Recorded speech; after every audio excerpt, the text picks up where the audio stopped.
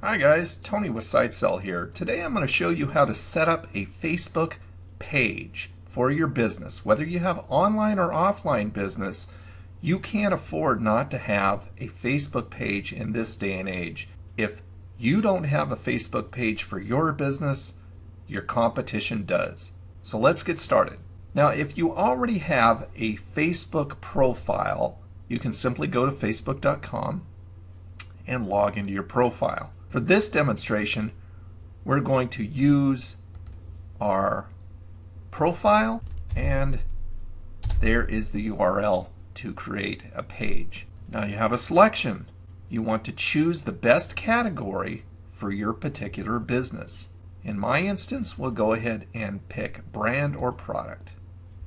It'll ask you to choose a category, which is my website, and we'll choose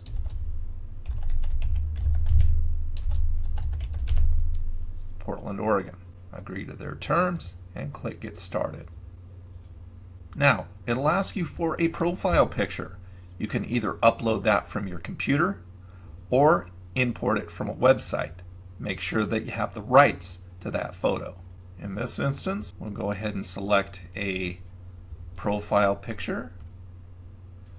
We'll select the St. John's Bridge there, and then we'll click Next. It'll ask you to describe what your page is about, and you can add your website links, and then click Save Info. You'll then have the option of choosing a unique Facebook web address. That'll make it a lot easier for people to find your Facebook page, and then click Set Address. You'll want to, of course, like your own page. It'll have you invite your friends, invite your email contacts, share something, and there you go.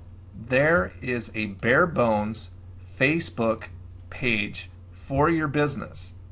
In the next video, I'm going to show you what the new Facebook timeline for your page is all about.